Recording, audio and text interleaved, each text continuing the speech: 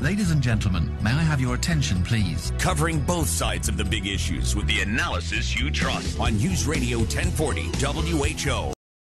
There's two ways we arrive at topics to talk about on this show. Of course, we talk a lot about what's going on in the news this morning.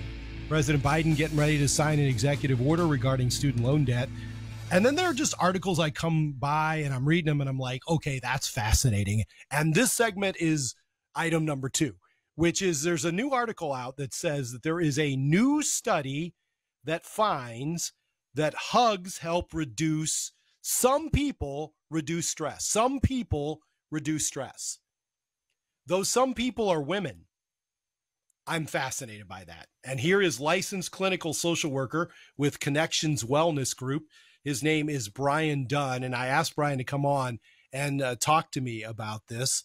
Brian, welcome back to Iowa Radio. Good morning. Hey, good morning, Jeff. Thanks for having me back again. Appreciate it. Yeah, I love talking to you about these topics, Brian. So basically, what does this study say? Okay, so, the interesting thing about this is, have you ever seen the video of the guy in New York or Chicago and he's standing on the street corner with a big sign that says free hugs? Yes. Have you ever seen that?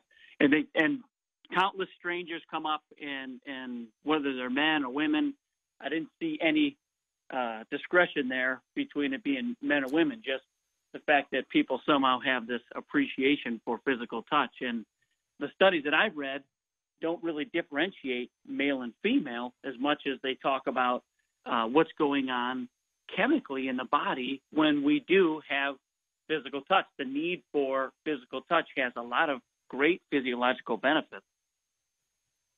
So do women have a physiological reaction, Brian, and men don't? Is that what ultimately the study's saying? I would ultimately say that unless they are physiologically made up differently than men, which is I don't believe is possible. I think that we have the same chemistry in our brains and body, right? Now you right. might find that there is unwanted, or uncomfortable levels of touch, obviously. And maybe guys find this to be where they have contact sports and they're accomplishing the same thing. But we're all born out of in utero, and we're developing these things in our brain and our body. As soon as a baby exits the womb and has made contact with the mother, there's that skin-to-skin contact, and that chemical that is released in the baby and the mother is oxytocin. This elevates pleasurable sensation and neurological and physiological chemistry in the body.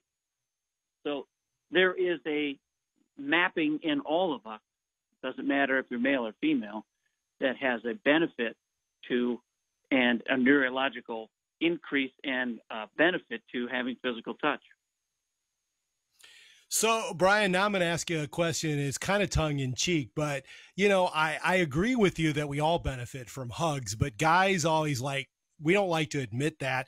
So we've invented sort of the bro hug, like the bro hug, right, where we bang into each other and pound each other on the back.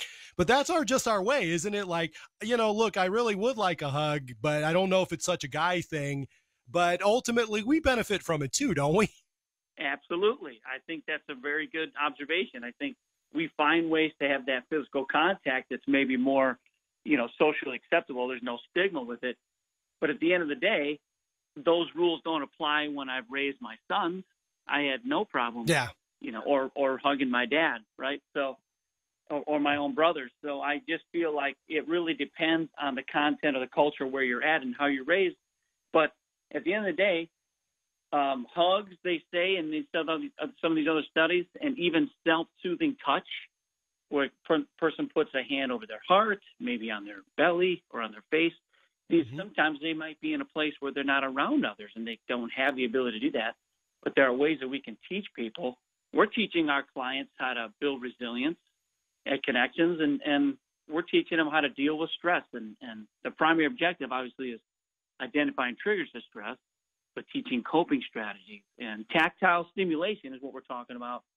This is connected to reducing cortisol and things that are arousal responses in the brain. So there's benefits here for everybody.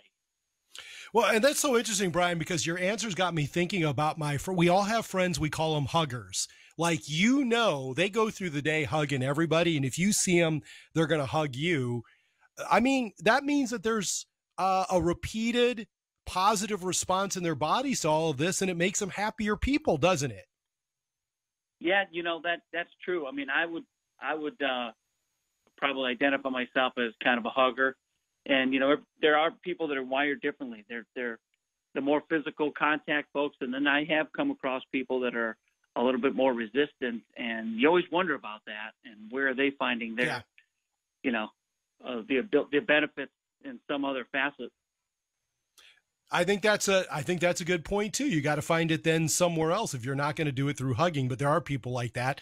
Licensed clinical social worker Brian Dunn is with Connections Wellness Groups. I was fascinated by this conversation, Brian. Thanks very much for talking to me.